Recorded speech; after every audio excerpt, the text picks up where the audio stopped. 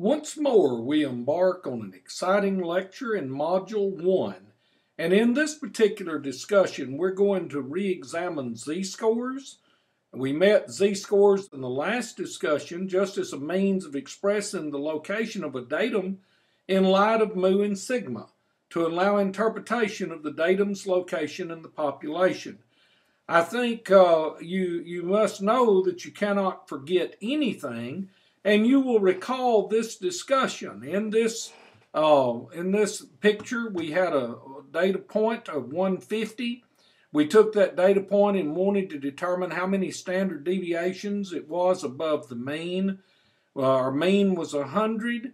Our standard deviation was 20, and we were able to see that this datum had a location at 150 of about 2.5 standard deviations above the mean.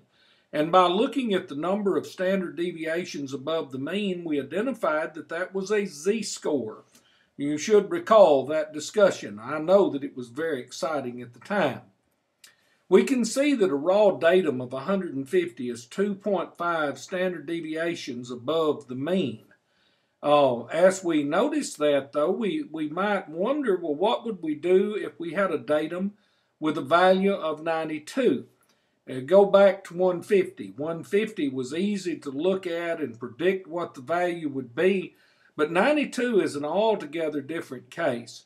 We can see that it's below the mean, but we just don't really know quite how far below the mean, so determining a z-score for it just by looking at it and guessing what the z-score would be does not work. We need a formula to find these z-scores. And lo and behold, ask and you shall receive. Here's the formula. The z-score for an x value is equal to that value minus the mean, all divided by sigma. Obviously, this is for a population, and you know that because we have mu and we have sigma. Consider a z-score formula for a sample datum. Coming out of the sample, it would be x minus x bar divided by s. Obviously, the names were changed to protect the innocent. What is the z-score of 92 when mu equals 100 and sigma equals 20? Well, we need to look at the things that we need to know in the formula. We need to know x, we need to know mu, we need to know sigma. Reading our problem, we find that we are told x is 92. And we are told mu is 100. And we are told sigma is 20.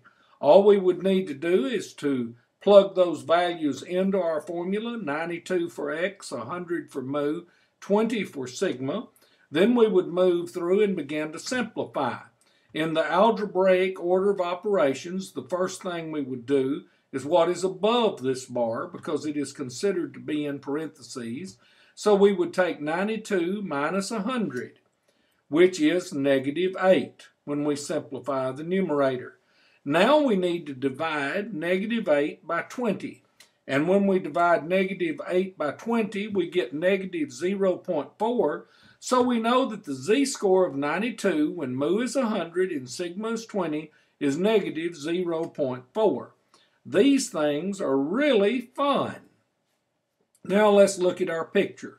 When mu is 100 and sigma is 20, a score of 92 falls right here. That z-score at that point is negative 0.4. We should begin to notice some things now.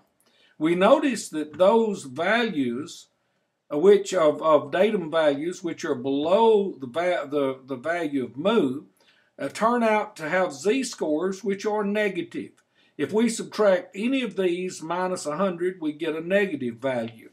We also notice that those that are larger than mu, like 120, 140, and so forth, when we subtract them minus 100, we get a positive value.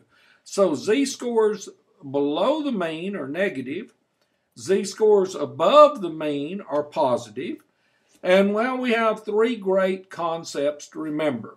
A z-score is a way of expressing the location of a datum in light of mu and sigma to allow interpretation of the datum's location in the population. Z-scores below mu are negative. Z-scores above mu are positive. We now know all.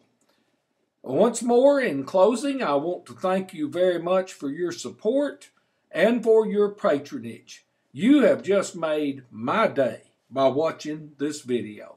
Have a good one.